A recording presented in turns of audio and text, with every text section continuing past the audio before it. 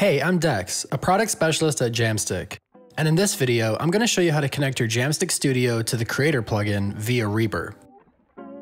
First, plug your Jamstik into the computer using the supplied USB cable and turn it on. Next, open Reaper.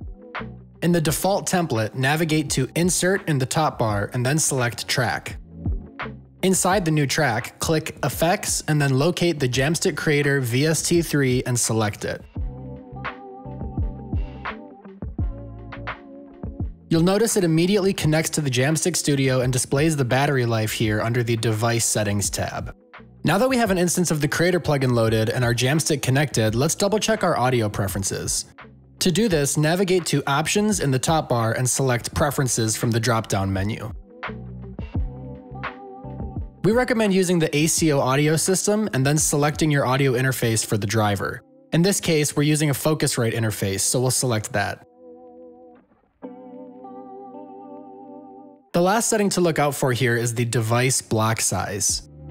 Without getting into too much detail, the higher this number is, the more lag you will experience in your playback. 128 is a great place to start, but if you're still noticing that lag, you can always jump back in and go lower. To make sure it's all working properly, let's record a quick chord progression. Open up the Creator and navigate over to the Preset Browser tab. You'll see the presets are sorted by type and instrument. For this demonstration, let's use the Dreamy EP patch.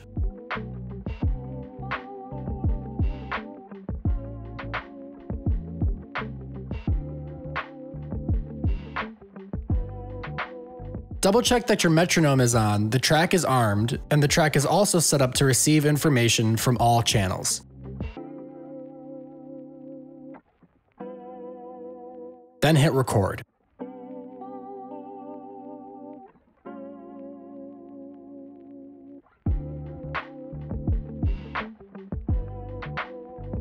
Now you can open up the MIDI roll to fix any mistakes you might have made or any unwanted artifacts that may have appeared.